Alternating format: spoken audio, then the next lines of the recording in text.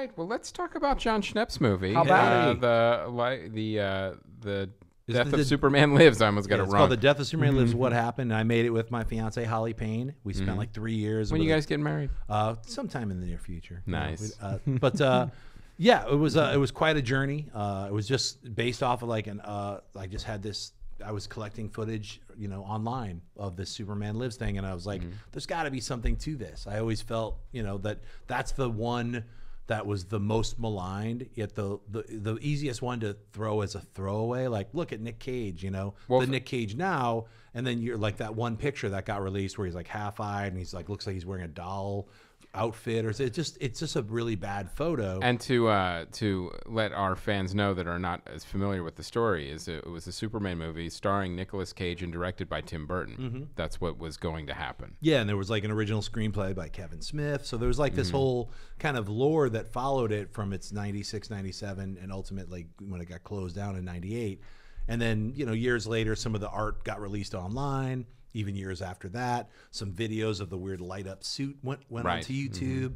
And years later after that, that's when I was like, I'd been collecting stuff just as my own personal Pimp My Superman suit that had all these weird moving lights on it. Lights on it. I just had a folder on my desktop, and I was just like one of those things. Whenever I'd take a break or whatever, I'd be like, see if there's any more Superman concept art. Just my own geek thing that I would do, amongst other we all have our own little things. Oh, wonder about that. Remember that movie? You research it or whatever. So and it became a thing, and then I was hanging out with some friends, and they were like, "Hey, that sounds like you know a lot about it. Sounds interesting. Why don't you make a documentary?" I had just done a Kickstarter the year before for the Grimm Fairy Tales animated thing I was doing. So it was like, I'll give it a shot. And it took me about 2 months after people were like, "You should try that." I was like, "Nah." And then I thought about it. I was like, no one else is going to make this. No one would make it. And I was like, that to me was more of a challenge. Like, I wonder if there is something there. So I launched this Kickstarter, and then Holly and I worked on this film for 2.5 years. We got all the interviews. It took so long to get interviews. Really, a documentary took a long time? That's so weird. It is. It's very strange. Do you mean you need to talk to real people without a script? Yeah, it's like, and they don't get paid. It was like one of those things where you're like literally asking people to tell their story about a failed project. So that was the hardest part. And to get Tim Burton was literally one of the hardest parts because he's super busy. Probably it was incredibly, and as we know, it was a very painful experience for him. He didn't want to talk about it.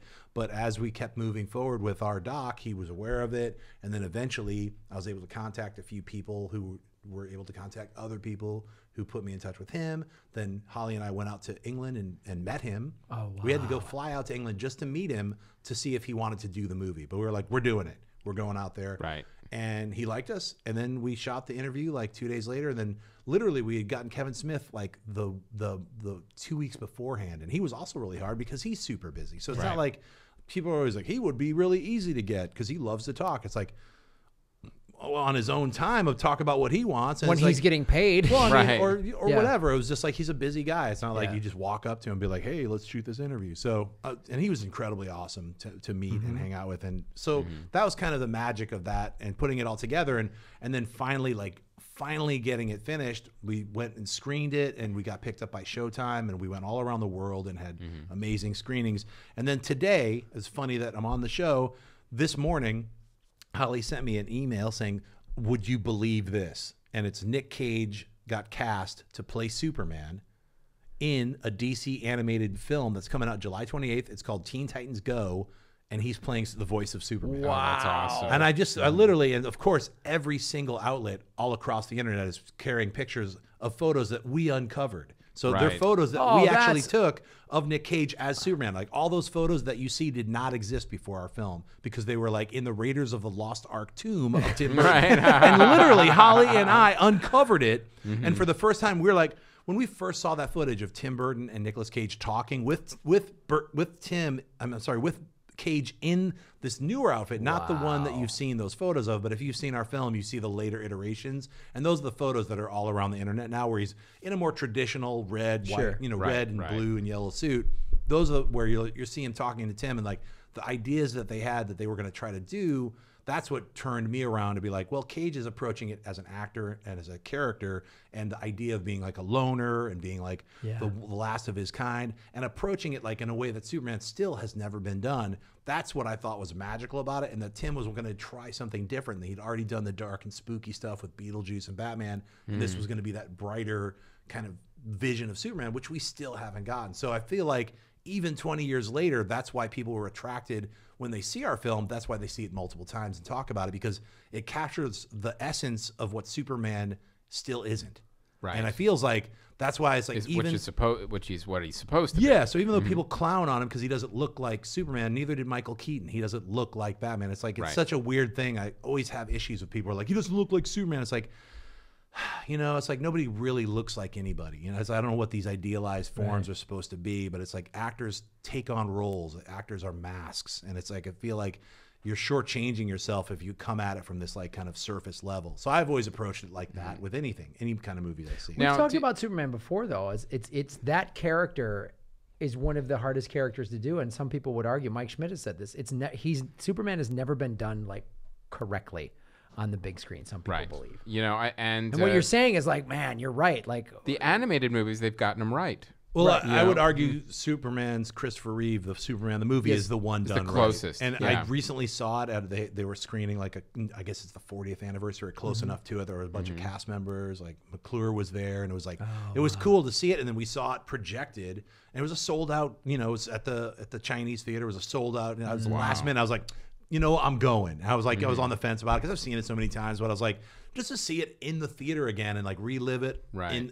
When the music comes on. It's magic. And Marlon Brando. Marlon Brando, Christopher Reeve, Gene Hackman. I mean, it's such a magical film. And I finally came to terms with the flying around the earth making stuff. Because it always bugged me. And then I was like, this is a fantasy film about a dude who can fly and do all these crazy things. From another planet. From another planet. And I always had a beef with him, like, well, he goes back in time, changes time. And it's like, I finally realized it's wish fulfillment. It's like he can save everyone, but he couldn't save his dad on Earth. And now he couldn't save the girl that he loves. So he's like, screw it, I'm going to do that. I'm going to, you know. So it's that kind of thing. Like, it was like, no, I can change. I can make a difference. If you look at it like a morality tale, it's like any grim fairy tales is like, well, I wouldn't go in that back alley because bad things are going to happen. Like any of those, like these, like, you know, little after school special type things. Superman was the same thing. It's like telling you like to believe in something, you know? So I finally came to terms with. Now, the one question I had is because you kind of, you're using a lot of things that Warner Brothers owns. Did you run into any legal issues? No, because it's a documentary. I mean, and there's also, I mean, we went through a whole bunch of lawyers who are fair use lawyers, and you learn what fair use is and what you can use and what you can't use. You can use, if you're transforming the media, you can actually use clips from other movies. You just can't show the clip. You can't show here's a 5-minute scene from, you know, Justice League. You can't, or even here's a 30-second scene from Justice League, and then run that 30-second clip because you don't own that clip. What you can do is talk about the clip and why that clip references or means something to this other thing that you're talking about, directly paralleling and then transforming the media. So that's what we learned is that. Now, can you show the clip as you're talking about it? Or but it has to. That's the key. Is you can't overuse clips.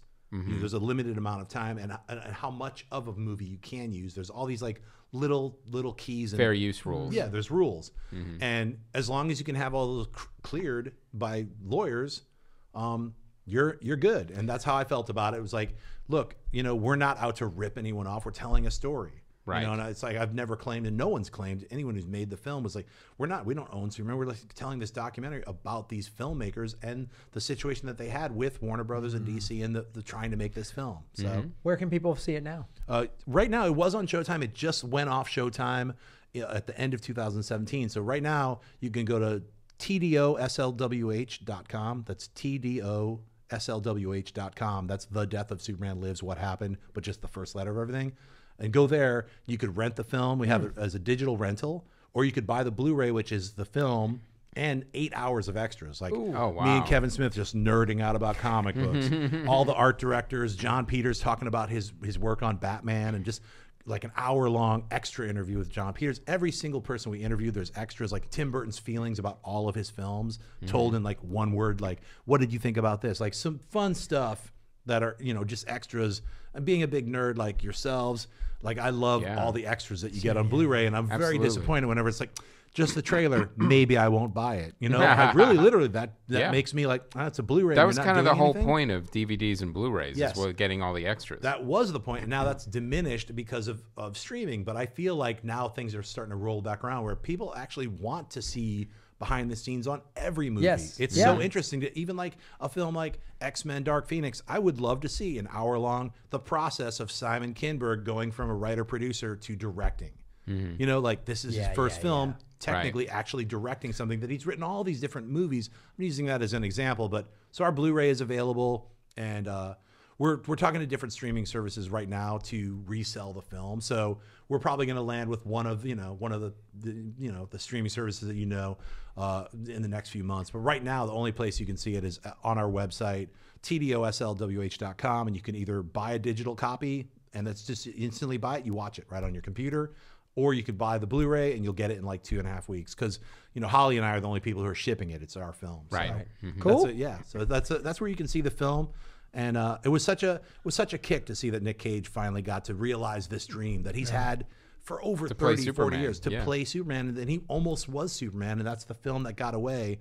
So a lot of things that you're seeing now, like Brainiac is in Krypton, and you see these images, art images that they got directly from not just the comic book, but the development of, over time, the Brainiac character from the Superman Lives with the skull ship and stuff like that. There's certain things where they're like, oh, what about this? And that's the one thing when characters are being developed over time. All these different kinds of characters have been in different forms of like, well, we're going to make this movie and then it falls apart. Well, what worked? What did we have design-wise? And that carries over to the next movie. Right. That makes sense. So, I mean, you'll see like little things, even in Man of Steel, that were from Superman Lives or from all these different iterations of Superman. So try to reuse assets. Yeah, totally. It makes sense. They spent money. That's what they got to do. And it makes sense. So hats off to Nick Cage, and hats off to the Warner Brothers animation team for actually making this a reality. And I think it's kind of cool because it's like a lot of people who would joke about it. Most people who joke about it haven't seen the doc. That's usually when I'm at a Comic-Con or something, someone comes up to me and they're like, I think Nick Cage would have been stupid. I'm like, you haven't seen my documentary. So I instantly know. It's like Holly too. She's like, if anybody comes up to her and says that, she knows. She's like, you haven't seen the doc. You haven't seen our documentary. Right. So it's sort of one of those things where once you've seen it, then you can see the other side to it. Then even some people, I still don't want to see him as Superman, but I get it. So it's like that's the walk away is usually like either they're for it or they get it. I wonder if Tim Burton would have given him dialogue. Well, check it out, guys. It's a cool doc, and it's something it's such great nerd folklore, and it's such a great use of the medium of documentaries. Oh, let me also pimp where you can buy the film and get me to sign it is at WonderCon. I've got a booth at booth 121. That's in a week and a half at Anaheim. WonderCon, I'll be there, and Holly will be there. We'll be signing our Blu-rays. I'll be signing my Slayer comics. I've got a whole bunch of stuff that I've been working on that we'll be signing and selling. So you could buy the Blu-ray there, and you don't have to go through the mail process, which is you got to wait a couple weeks. That's and you get an autograph, and then take a photo with John and post it on online and tag us. Yes. Yeah, totally. Shot first.